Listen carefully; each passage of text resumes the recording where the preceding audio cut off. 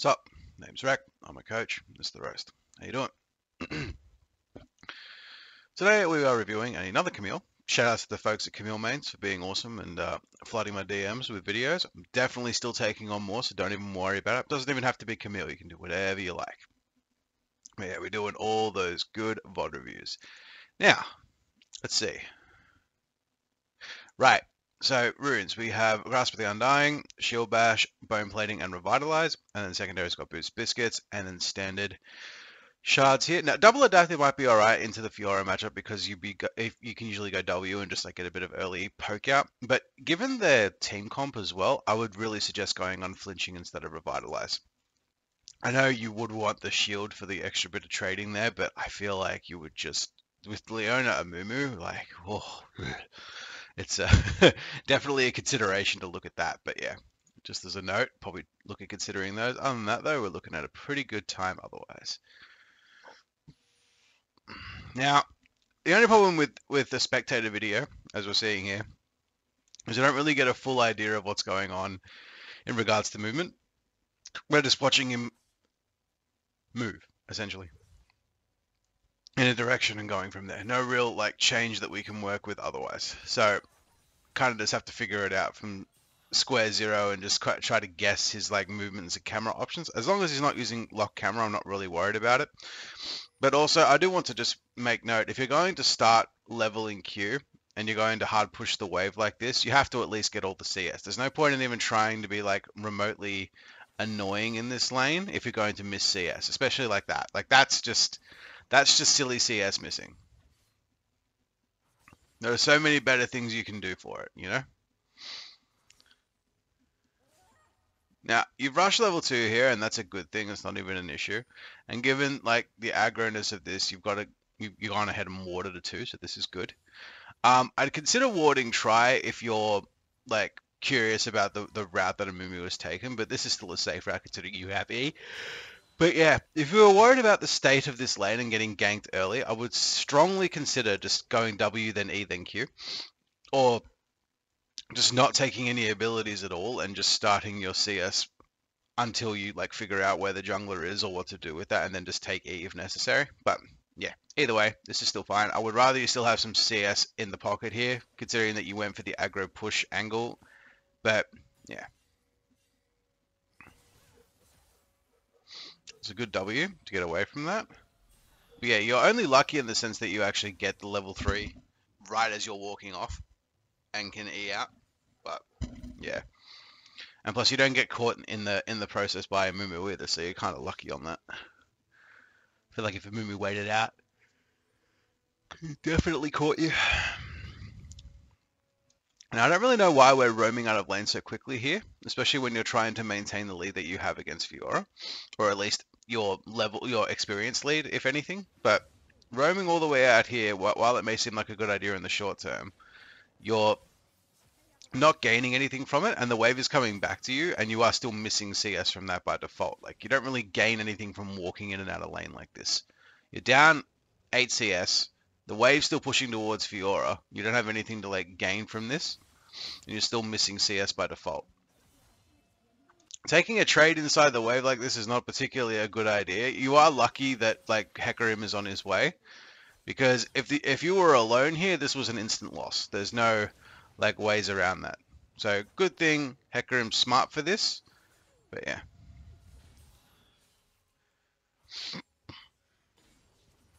I assume he's going to help you push this into turret, which is a good thing. I mean, not great for your personal CS if you miss it, but yeah.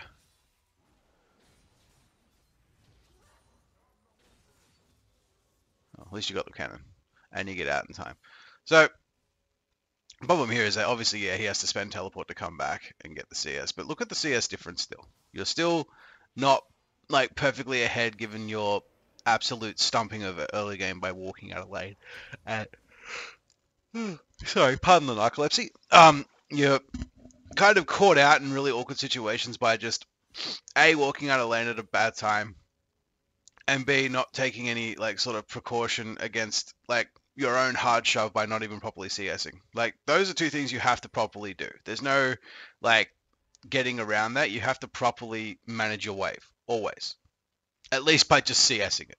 If you're going to do exactly what you did there without CSing effectively, not taking shitty trades in the middle of his wave, you would probably be ahead on your own without the need for a jungle gank. However, the fact that you got an assist in lane, he already has more gold than you do by default, but you have the laning presence because you have the Doran's Blade, so that's okay. But you can't fight inside his minion wave for the second time running. And if you even plan on doing this again, I'm going to pull my hair out. So please don't do this. Please. I am begging you. Just freeze it here so that he's worried about, like, Hecarim gank, if anything. I don't know what we walked all the way out of lane for a second there. We almost walked out of experience range for nothing. He wasn't even poking you.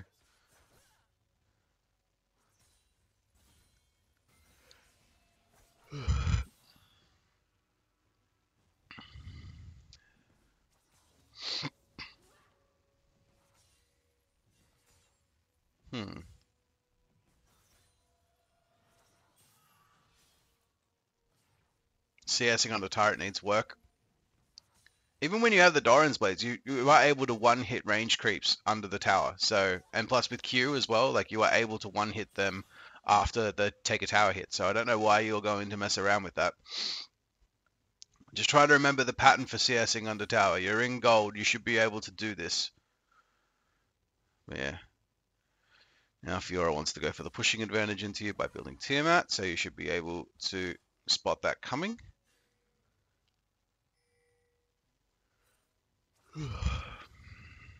Mimi's bot side, so you don't have to worry about being ganked at this present minute. Which means you can freely be a presence in lane and do your thing. Which I believe is what you're looking at here.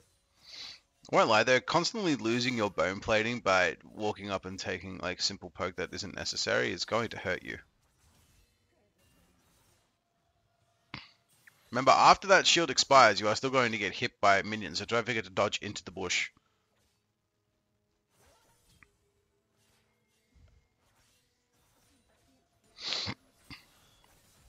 Good poke.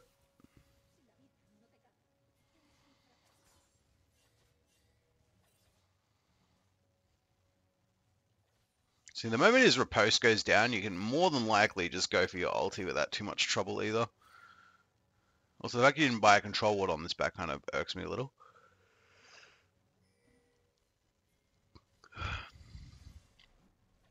I sense you're looking for an opportunity to roam, but you have to actually be able to commit to it without what... Okay, I'm a little awkward on this. And by a little, I mean a lot. I don't see the point of this teleport. This teleport isn't like in service of any like gank at all. This was a silly teleport. I don't even understand why. Like, you had a lane that you could maintain, and you wanted to wait for the... Well, at least the Hecarim's on the ball here, but yeah, you wanted to wait for the objective to be in play, like Dragon, etc., before you even thought about going for that teleport play. This was just silly. You actually almost entered that away, but you're lucky that Hecarim was actually smart enough to come up and like do something about it. If you wanted to make use of the teleport like cooldown advantage that you had, it's fine. Like, you had the right idea, but your execution was just absolutely poor. I said it's only lucky that Hecarim was awake to that and actually came through and dealt with it. Though it is a bit interesting that you and Corky have switched sides now, switched lanes. You get a free turret plate though, which is always nice.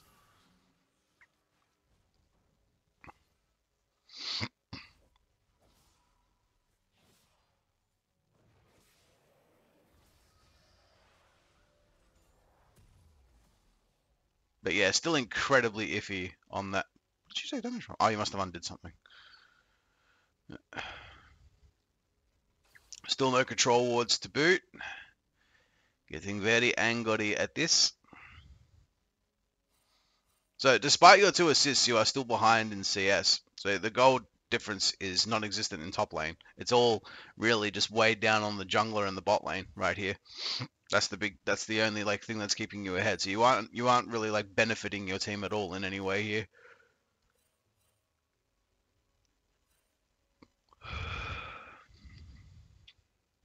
As I said, it was definitely in your hands to do so. It's just that your timing was just way off.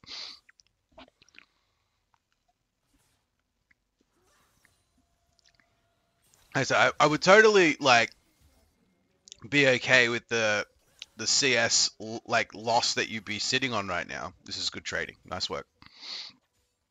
Unlucky if you're no vital.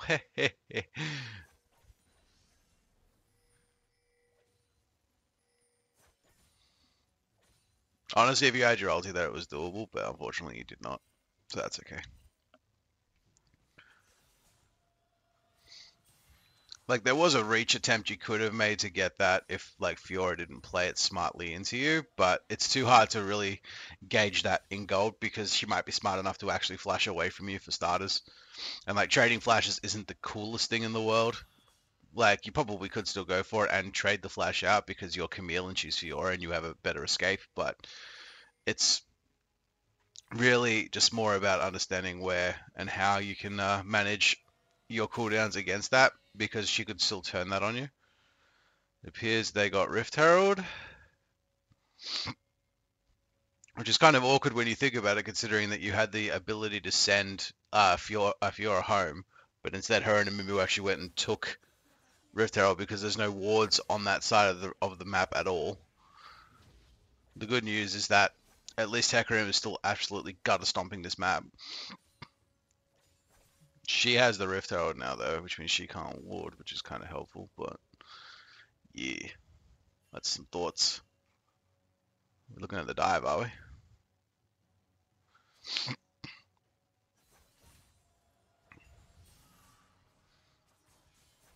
But yeah, the issue with like bone plating is going to keep falling off in this manner because of the way that you're handling this. Well, that's free.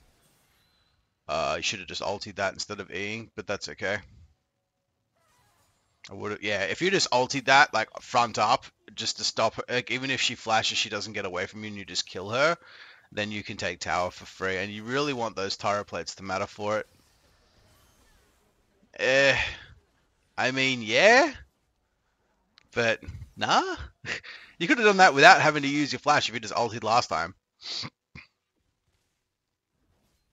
But yeah, at least while Hecarim was still there as well, then you could just get the tower for free. Like, this is all, like, you got to think of it like this, right? If you don't have to spend all these resources to get these kills that you could have, like, you know, worked with before, then there would be other ways you could, like, use those resources in the next 5 minutes. And that would, like, that would make a benefit. There would be a difference there, right? There would be something you could work with. But unfortunately, we're just not getting that. We're not getting any added benefit from your plays here. So you're not getting the best out of your lane phase, especially in a matchup that like you can totally make up for skill wise. Corky's out.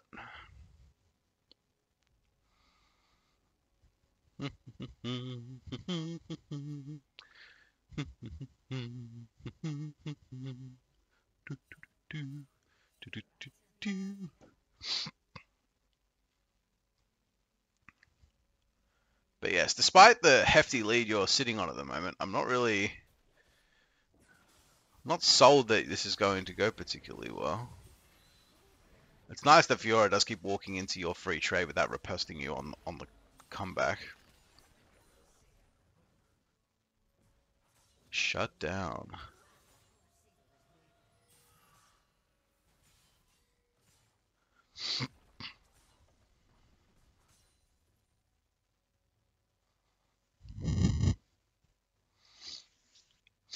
So yeah, turret plates have fallen off now, so no added gold is available. Only got Triforce though, so your dueling capability is huge.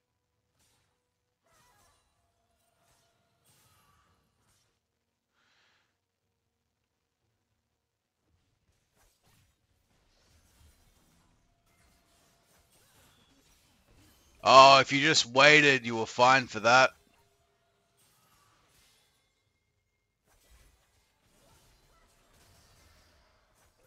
This is what inting looks like right here. She did it so early too, and you still played into it. That's the part that bugs me more than anything else, is that you actually still played into her riposte. Like, you're watching this play out, right? It's awkward enough to take a trade on turret without actually going for anything. You just took like free hits from that. See, the thing is, right, you know she's going to walk out and do this riposte to stop you from doing anything, which means from there you don't have to actually bother with this trade.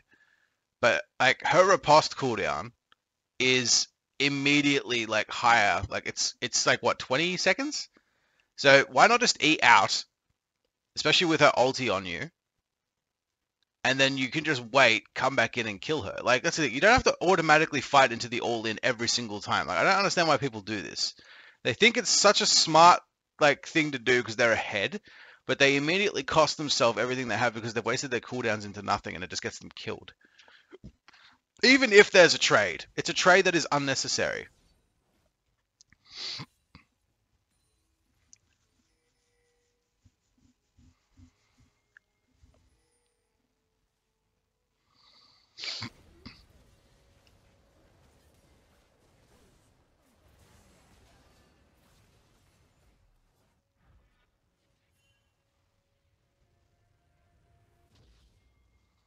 You're teleported in. We've been stopped by Leona. I mean, at least your bot lane is absolutely fragging, so no issue there.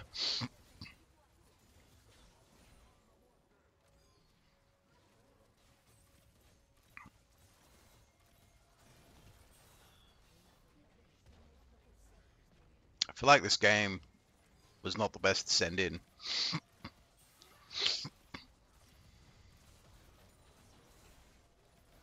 Just seems like this game has already been hard won.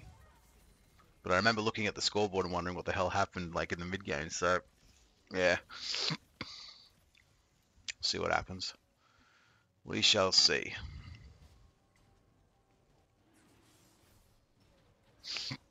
We've basically taken away everything from this. We've had the dragons, we've got the mid towers.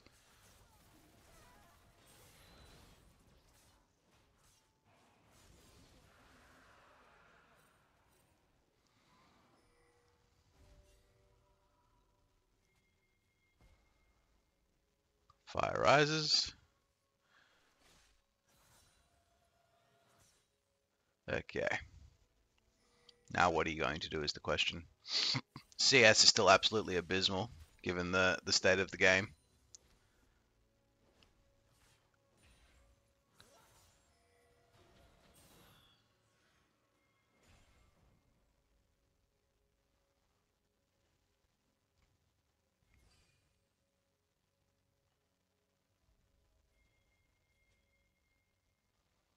Another roam? I mean, don't get me wrong, I get why as an answer.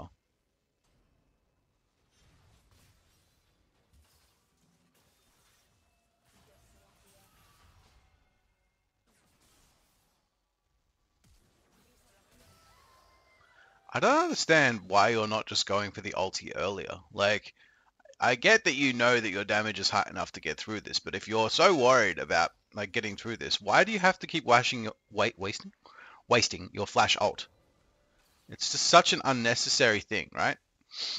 But you keep doing it over and over again because you don't actually understand how much damage your character deals.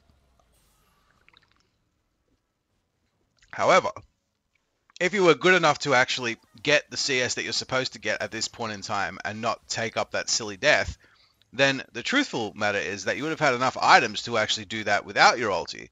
So whether you were just planning it out terribly or just not actioning on it effectively, that is what we'll have to figure out. But for now, I'd hope you don't keep tanking the entire... Oh god, you just tanked their entire team. That's why unflinching is a good idea, by the way. And that's also why being able to E out of that situation or flash out of that situation will also help. But yes, that is a lovely throw. That is a very lovely throw.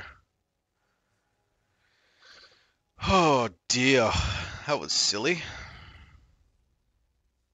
You already got the tower. You didn't need to go for another one. I don't understand why you would even bother for that. Like, Hecarim went and got Rift Herald. It was perfect. But yeah, we decided we had to stay topside and get ourselves killed. I've got no clue why. Gigantic overstay for no reason whatsoever. Not happy, Jan.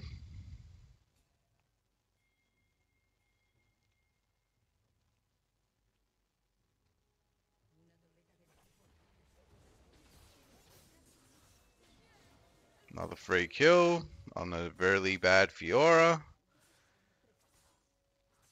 Which honestly, it's what makes me even more mad that you actually got solo killed by her, because it was like just a giant mistake you made. Ugh. I mean, this game basically wins itself from here, provided you all just, you know, do the right thing in mid-game, which is, you know, not int like you just did, and just have vision and just take down every, like, objective on the map systematically. Not a particularly difficult thing to do. Right? Right?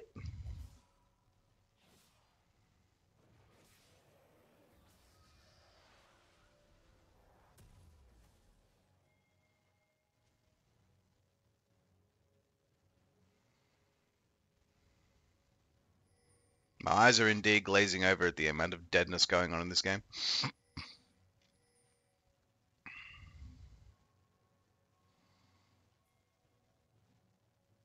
I assume Baron is clearly takeable given the actual amount of items your team is sporting. Have you still not bought a goddamn control ward yet?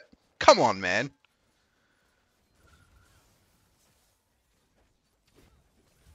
He's gonna ulti. I don't know why you would walk into that.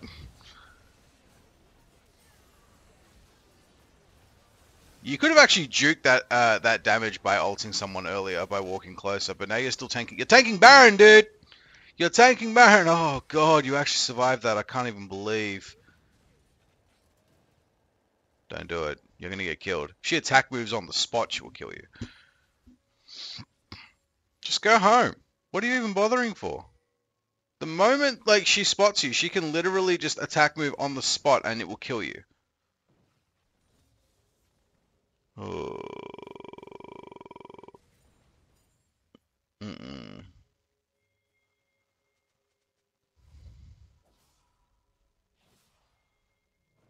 Man, you are a very heavy top laner to carry at this point. Just a lot of silly mistakes. This teleport I roll with. Bonus points if you get behind Caitlyn. Yes. Perfect. Easy fucking peasy. Actual correct use of everything you had there. Thank God there is potential. But yes, teleported in behind her while she was still hanging around. Dragon was the key objective that was available here. You got behind her. She will use her flash and you eat over the wall to get her. That's perfect. That's exactly what you want. Every situation. It's good forced skirmishing. Nice work.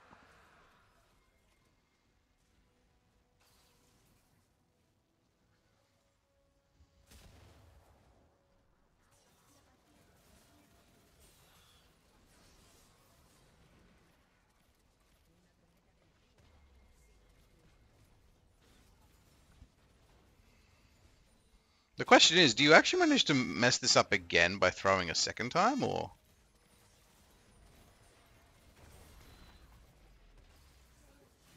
Like, surely from here you just get Baron for free on your next, like, rotation, right? You've got the inhib. Actually, they've got dead people. You're just going to take the base? Oh, hang on. Oh, no, never mind. The Rift Herald is taking care of that for... Oh, no, you didn't just go for the tower. Why didn't we just go for the tower? Why? What?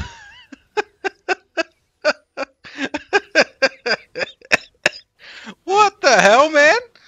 All you had to do was just go for the tower. Oh, shit. All you had to do was go for the tower, then fucking go away. What? The hell was the point of that? Now they're actually staying for mid. There's actually a high chance they could throw Baron. Oh, no. Oh, no, no, no, no, no.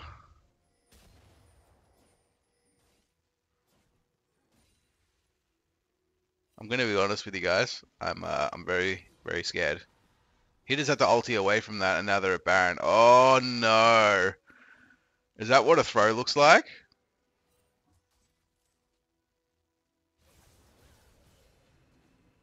Yep, that's what a throw looks like. Oh, that's a really terrible play.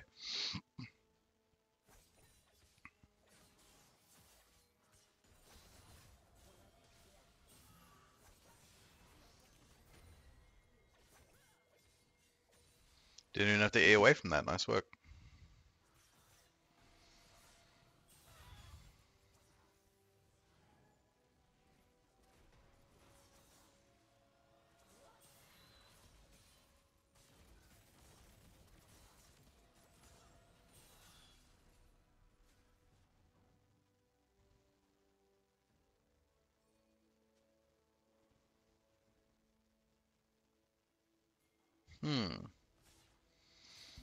Now, I'm hoping that if you just shove the waves up and like force them to Baron, you will automatically win. Or Kai'Sa can just int. That seems like a cool idea too. Though I feel like some communication about Baron would have been a good idea here, but I can't tell if that happened because we're obviously looking at a spectator game, not no in-game like comms or movement to be seen, unfortunately.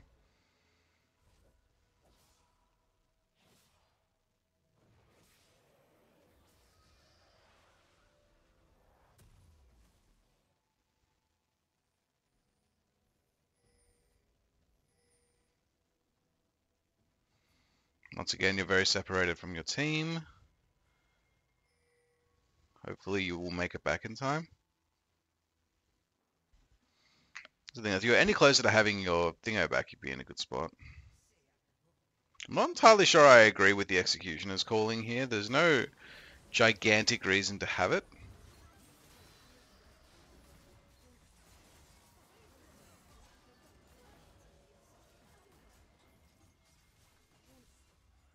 Honestly, into this team, I would have gone unflinching and QSS, as well as Mercs, I think. Just would have felt better overall about the situation we were in.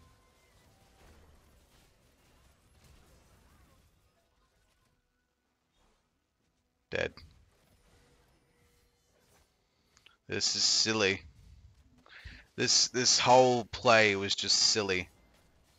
Even though you got exhausted and like you feel bad about it, sure, but this was just silly. I don't even understand how the hell this like had to turn around and blow up in your face like this. Like you have the advantage across the map, you have bot side available. All you have to do is make it go into their towers, and then you just force that into Baron. That's all you do. That's all you have to do. It's very easy. But instead, every single person on your team, you included, insists on going in one by one and trying to 1v5 their team. I don't understand why. What benefit does that give anyone?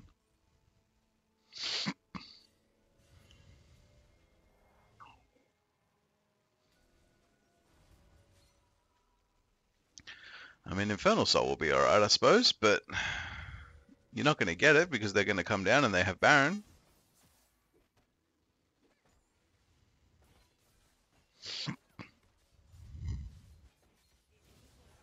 Yep, they got Baron, Dragon as well. I mean, you have to sacrifice that one just because.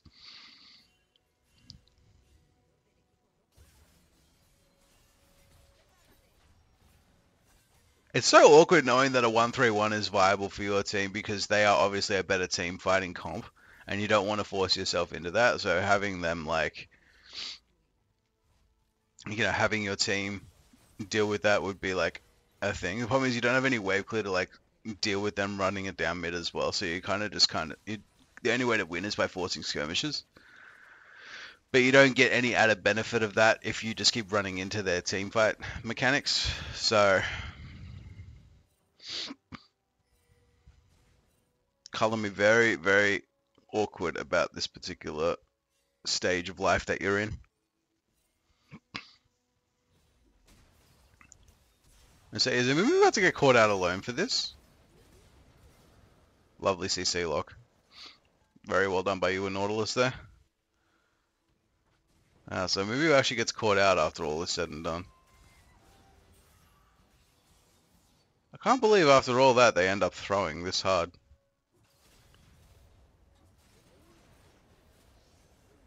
I don't even want to know what the hell's going on there.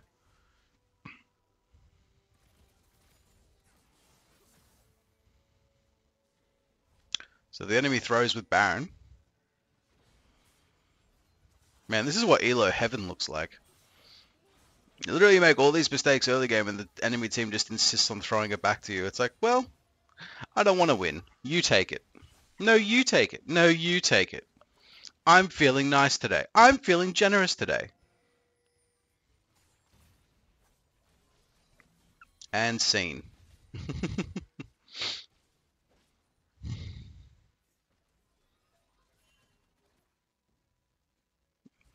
Once again, the state of fights that don't lead into anything just only makes the shit worse over and over again. Because you take all these fights, you spend all these cooldowns and resources even though they're the enemy team, it just gets caught out, and there's no actual attempt of working towards the objectives that matter the most, so like the inhibitors, the extra towers, things like Baron. It's just only made worse by the fact that we're not doing anything as a team in this game.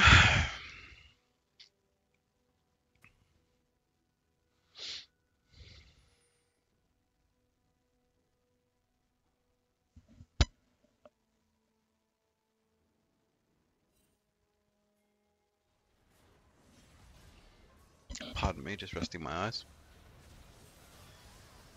I mean, I'm stoked that you can just keep catching them out and properly using your RQ, your QRQ like auto reset into like exploding damage combo.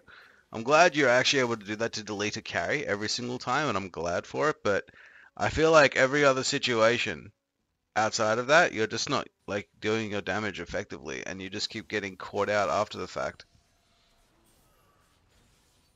You have to be in then out, my mans. In and then out.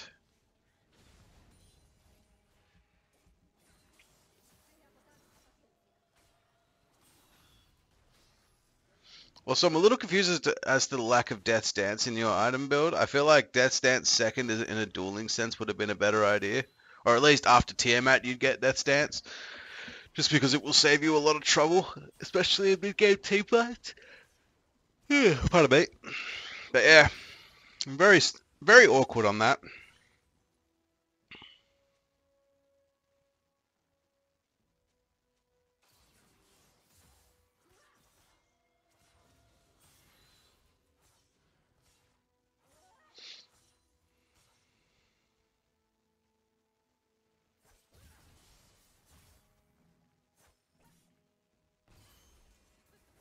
And out we go again.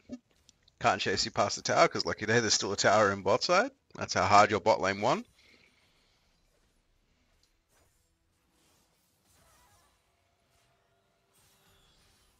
Now hopefully with your teleport and with a bit of half decent like attempts around the map. I just realized you have blue trinket instead of yellow and you haven't warded anything since and you have no control wards. God damn it. Vision control is so abysmal from you this game, my dude. That needs to get fixed, 100%. No point in split pushing without any vision, which is why you need both yellow trinket and control wards. Am I actually right in believing that you haven't placed a single control ward this game? Let alone bought one? Or bought, let alone placed, rather? I said, the plan is to like bust the Mumu out of this fight, then you will be in a good spot. Unfortunately, both you and Fiora get absolutely mowed down by respective teams. Corky got Soul. You trade 3 for 3.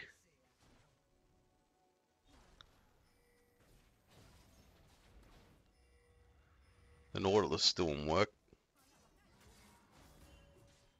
Never mind. He just got ruined. Wait, he flashed. Why did he flash? There was no need to flash.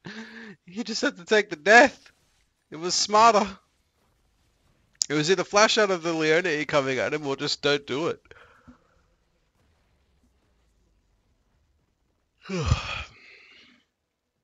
So there goes the turret. I'm now going for Death's Dance, which is a bit late, but you know what? Cool.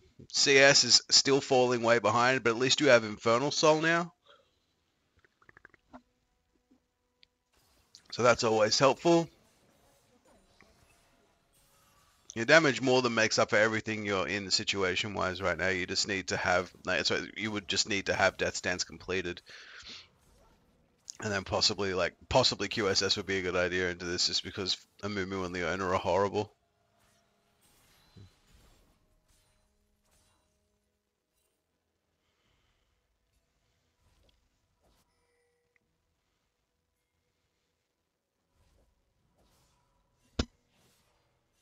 Again, there's still no vision on either side of the map. Baron is about to be up. We've got Death's Dance at least. Do you have a control ward? No. Do we have a hope in the freaking universe? No. Wait.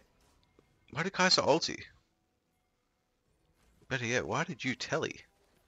feel like you could have just walked bot and just forced them out, but yeah, I mean, without vision, it only makes it worse. At least Caitlyn's dead though, which helps, but...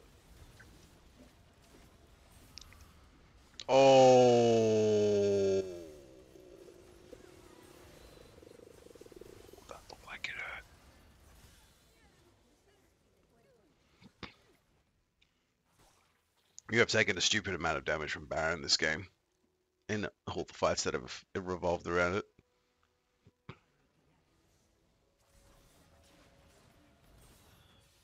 I don't see why we're not just going through bot lane and ending.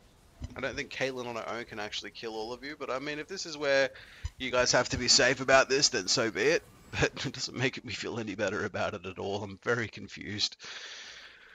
I am so confused about this game. There's only one Nexus turret and the bottom inhibitor is naked. Why not just go there and just take and finish that game? Put this absolute mystery to rest.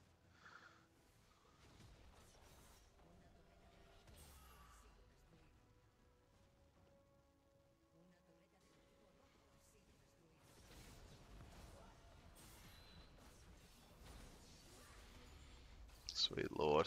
Okay, at least you reacted fast enough to just E out this time rather than actually bothering to hang around.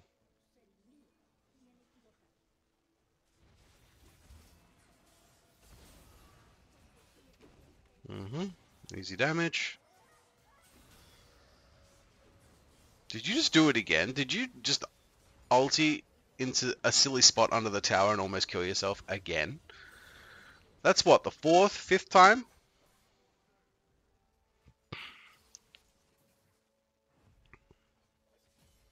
At least you got their entire base. I'm just still absolutely mystified as to why we weren't just going for the things that were readily available and easy to take. It's very, very silly to ever like sort of look at the map and just go, yep, I'm going to take the hardest route possible to the Nexus. Because why not? I'm not going to finish the game. I'm going to just party about the map and have a good time. That's what we'll call it. We'll call it party Camille or party whatever character it is. It's just instead of just doing what's necessary, I just want to go and have parties at random places on the map. The literal Zoomer mental of League of Legends Season 10. It's the way it is. It's 100% the way it is right now.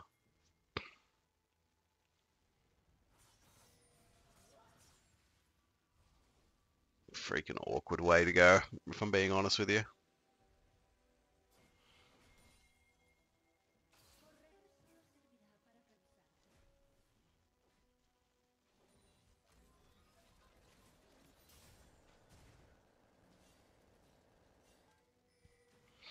Where are we going to go with this? We're picking bot inhibitor thinking that it's a good idea to take it. That should have been the case about 10 minutes ago, but you know what? That's okay. Team fights have made it incredibly easy when you actually don't have to worry about the split of anything. One hits Orianna, fucking good champion, by the way.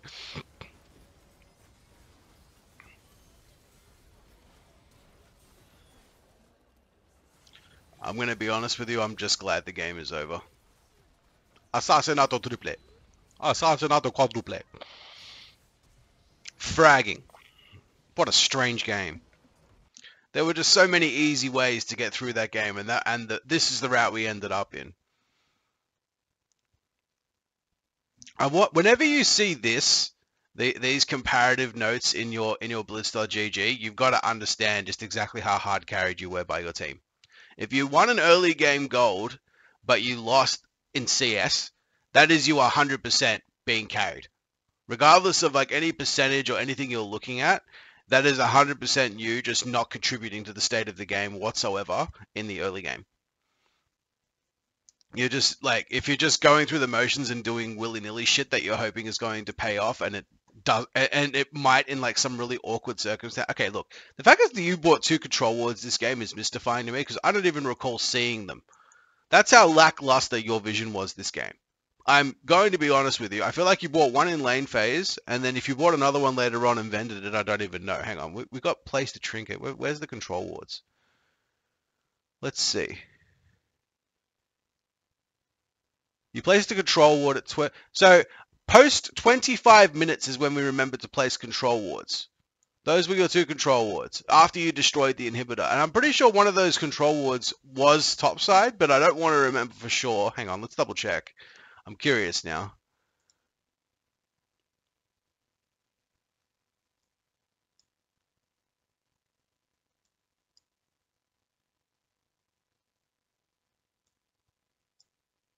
When do you actually... Oh, here we go. This is when the ward is in your inventory.